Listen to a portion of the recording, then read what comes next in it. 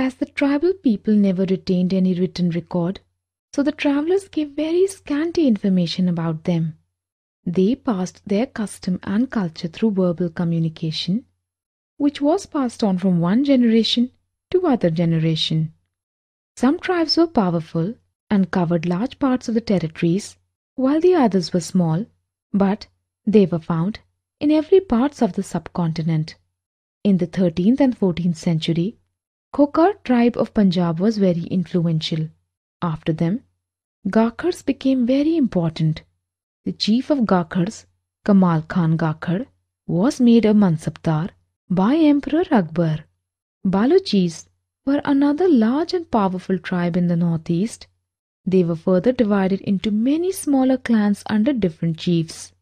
Gaddis were the tribe of Western Himalaya.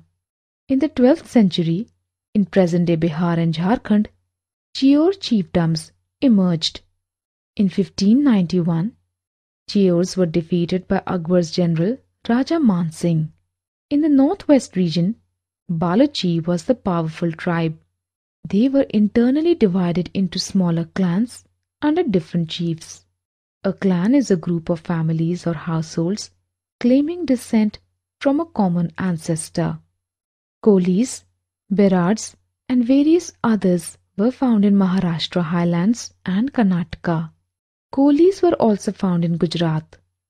In the western and central India, Bhil tribe were found. By late 16th century, most of the Bhils settled as agriculturists or even zamindars. Many of them became hunter-gatherers. In Chhattisgarh, Madhya Pradesh, Maharashtra, and Andhra Pradesh, Gonds were found in large numbers. Now let us learn how nomadic people lived and who they were. Nomads are wandering people who move from one place to another. Many of them are pastoralists who roam from one pasture to another with their flocks and herds. They often visit the same place every year. The nomadic pastoralists moved from one place to another, traveling large distance with their animals. They consume milk and other pastoral products. They also exchange wool, ghee, and other pastoral products with the agriculturists for grain, cloth, and other products. Banjaras were one of the most important trader nomads. They moved in caravan, and their caravan was termed as Tanda.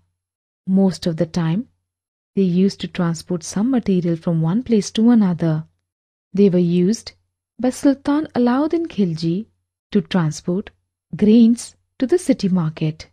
They also transported food grains for the Mughal army soldiers during military campaigns. Many pastoral tribes sometimes sold animals such as cattle and horse to the prosperous people. They also entertained people by performing in different towns and villages for their livelihood. They also made rope, reeds, etc. and sold them in the market for their livelihood.